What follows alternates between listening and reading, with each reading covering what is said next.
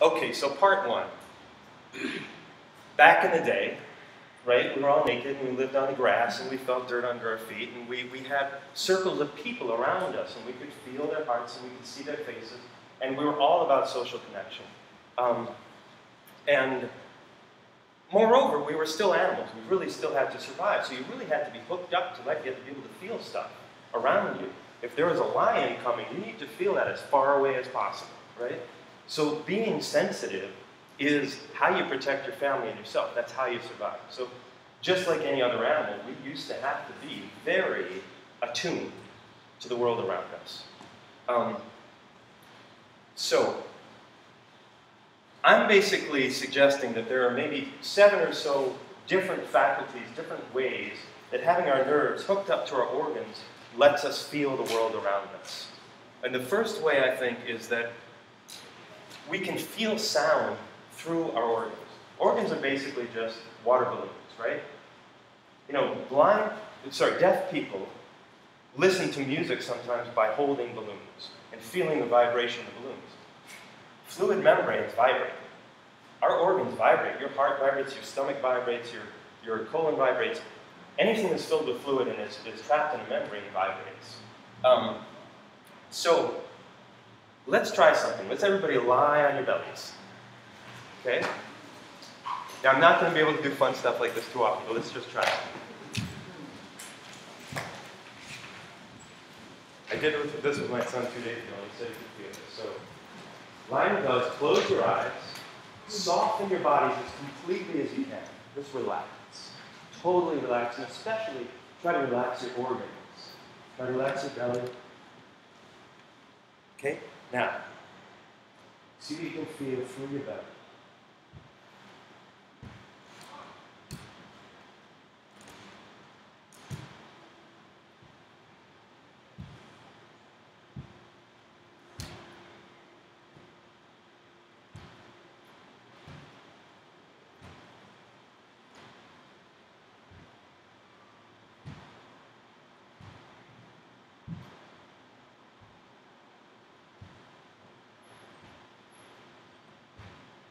You have to feel a woolly mammoth coming from miles away. Wouldn't you want your belly to be as soft as possible so your organs could vibrate as freely as possible, so your vagus nerve could feel those vibrations as strongly as possible, so you would sense from even miles away that something was coming. You had to move your family. Let's come back up to see it. Did you guys feel anything there? Okay, right. So jiggling organs, right? That's all we're talking about. When I was a little kid, I used to be scared of parades because the bass drum would be so loud that I would feel it in my heart. It was like slamming my heart. And I would hide under tables and stuff, you know, because it was just literally, it was such a strong sensation in my body that I would get very scared. Or if you've ever been in an earthquake, maybe you've felt that rumble, viscerally. It's subsonic, you can't hear it, but you can feel it, right? Or if you ever go to a disco and you stand in front of the speaker and it's just slamming into your body, right? So, our organs jiggle. I also want to say that having your heels on the floor, having the bare feet on the raw earth, allows vibrations to travel up your bones into your belly, right? If you're on shoes and you're many stories above the earth, you can't feel stuff that well. You may be able to feel the air conditioning compressor really well, which sucks because it's not a good feeling, right? But feet on the earth lets you feel stuff coming. Second thing is social resonance. Your heart being able to resonate physically with somebody else's heart. Literally, your nervous system can attune with another person's nervous system. My kid got on the car yesterday, right? And we were both totally relaxed talking about stuff, and then I asked him one question about a test he had. And instantly my body started feeling agitated because his body started feeling agitated. There was no question in my body that I had asked something that was unwelcome. You know, he didn't want to talk about it. He was like, back up. And so you attune with another person's nervous system, and you're supposed to be able to attune with another person's nervous system. It's what keeps you connected. If your kid's too young to talk, you know, you have to be able to feel what's going on in their body so you can take care of them. You know, when little kids are crying, they're making the crying sound is by itself. a very disturbing sound. But the distress in their viscera that you feel in your body complements that sound and really catapults you into action, right? It's a very strong feeling. Or if you've ever gone into a dark room, right? And you instantly bristle, you can feel another person there, even though you can't see them. Nervous systems attune with other nervous systems, and this comes through the vagus. There's an electrical component to this, I'm quite sure, but I haven't been able to find research that corroborates that yet. I'm sure it's out there. But hearts definitely feel other hearts. And we feel in our emotional brain our hearts through our vagus nerve. So I'm going to keep marching along here. Sorry I can't take more time. They've done sleep studies where they put people in a basement and just see what their natural sleep cycle is when they can't see the sun. They can't observe daylight. And it turns out that everybody migrates toward a 25-hour, or a little bit less, 20 moon cycle, basically. 24 and 50-minute sleep cycle.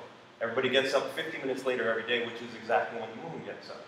The moon is going around the Earth, and the oceans are following the moon. There's a little lump in the oceans that follows the moon from gravity, and that's called tides, right? It's low tide when there's the lumps in the middle of the ocean, it's high tide, or high tide when it's on the edge of the ocean. We have the same thing in our bodies.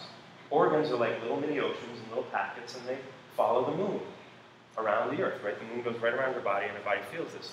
But we also feel the Earth through our organs. You know, being able to feel the bond, the gravity of Earth downward, pulling on you, is hard to do if you're tense and your organs are seized up, right? When your organs are relaxed, like a little kid or an indigenous person, you know, bellies are soft and organs can move with gravity, right? And they feel the Earth. So you feel connected to the Earth through your nerves. You feel connected to the moon moves you. But the sun kind of tugs on you, doesn't it? If you ever wake up early before your alarm clock and just feel this sort of lifting bodily feeling in your body, where you know, maybe 4 or 5 in the morning. I certainly felt this much. You know, and you may shrug it off and go back to sleep, but there's a tugging that happens in your body from the sun rising. There's also a pretty universal practice of taking a nap afternoon, or having a cup of coffee or some sugar afternoon. As the sun reaches its zenith, right? And then it starts to go down, and your heart starts to go with it. And to prop yourself back up, you take that, you know, 3 o'clock coffee, or the siesta that everybody else gets. We don't get. So, gravity. And the ability to feel gravity, feel stuff moving around, you know, there's clearly some selective advantage to being able to feel, you know, the movement of the seasons.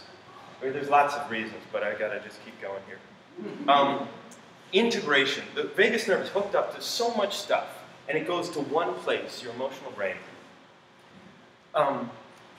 That it's my feeling that it really integrates, gives you a feeling of being one thing, even though there are lots of different parts.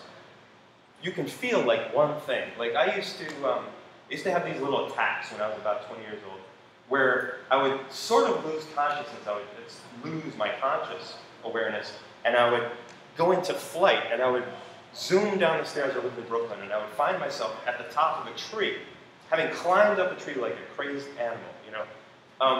But me looking back on that now, I see that as my vagus nerve being like, hey, get out of the picture, let me be an animal again. But there's a whole bodied feeling when I was in the throes of that little kind of attack, where I would feel again like I was integrated, where I was whole, where I was undifferentiated, where I wasn't aware of myself, I just was myself.